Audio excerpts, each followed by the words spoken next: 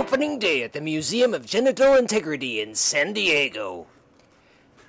And now, my honored guests, I am pleased to present you with our inaugural exhibit, a classic example of infant circumcision.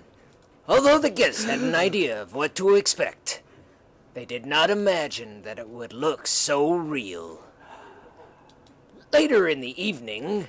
The exhibit is so lifelike, Miles. So disturbing. I don't know how you'll stand to look at it every day. This is just the first of many painful displays, I'm afraid. We'll be adding a Brit Mila exhibit next month, and after that an African tribal circumcision, and there will be more!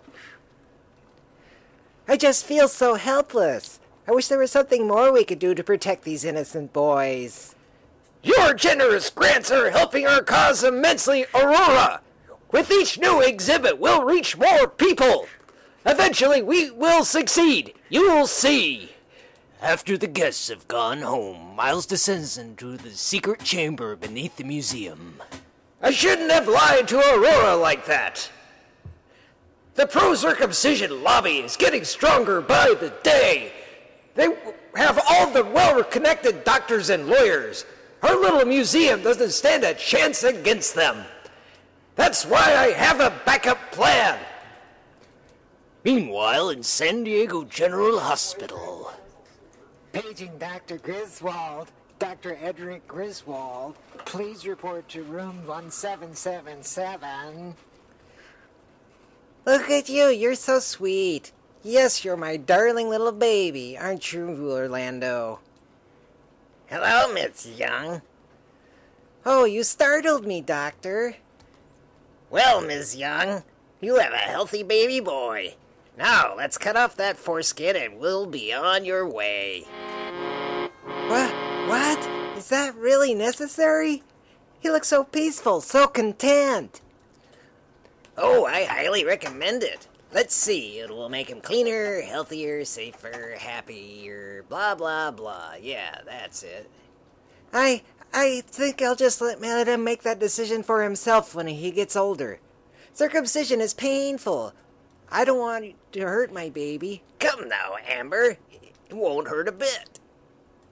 It's just a routine procedure. It'll be over before you know it. No! Stay away from my baby! Leave him alone! Overhearing from the hall, Nurse Jenny sends an urgent message. That's Jenny! Sounds like someone needs my help! I just hope I'm not too late!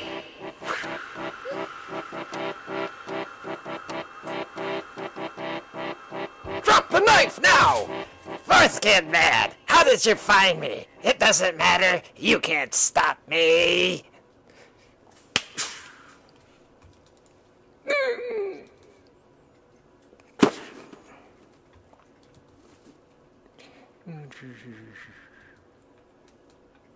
Thank you, Foreskin man. We're so lucky you were here. Jenny contacted me when she overheard what was going on. I think you and Orlando will be safe now. Minutes later, the police arrive and place Dr. Griswold, a.k.a. Dr. Mutilator, under arrest. My hero. How have you been, Jenny? I've missed you. Have you? Miles Haswick is a former corporate scientist who now heads the Museum of Genital Integrity on a small island surrounded by San Diego's famous beaches.